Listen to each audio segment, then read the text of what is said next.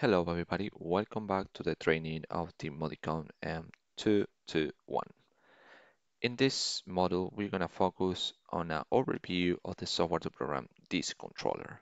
But in this particular video, what we're going to do is to talk about the commissioning tab in the software. So if we go to the software, just open it here. Okay, in order to get access to this commissioning tab, we just click on it and we can see all this.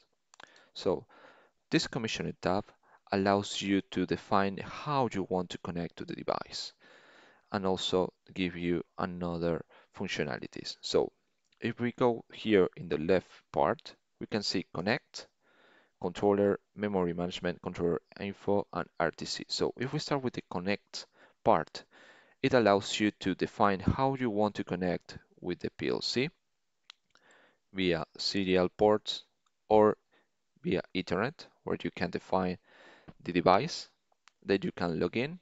We're going to cover this when we are working with the PLC, with the real and with the simulator. Then, if we have a different firmware of the PLC, we can go here to the controller update to update or downgrade the firmware of the PLC that we are going to connect with. Then we have the memories management. This one is very useful when we want to work with the SD card that we can make backup from the controller, we can store that information in the SD card, we can retrieve from the SD card and save it in our laptop. So this part is going to be covered later in another chapter that we can focus completely in this part and different ways to get access into the controller. Then we have this one, the controller info, which is very good overview about the status of the PLC.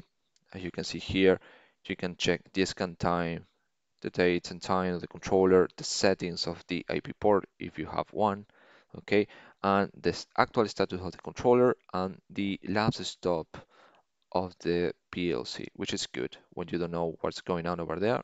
Here you can have a quick look to see what's going on. And then to change the real-time clock on the controller, we can go here.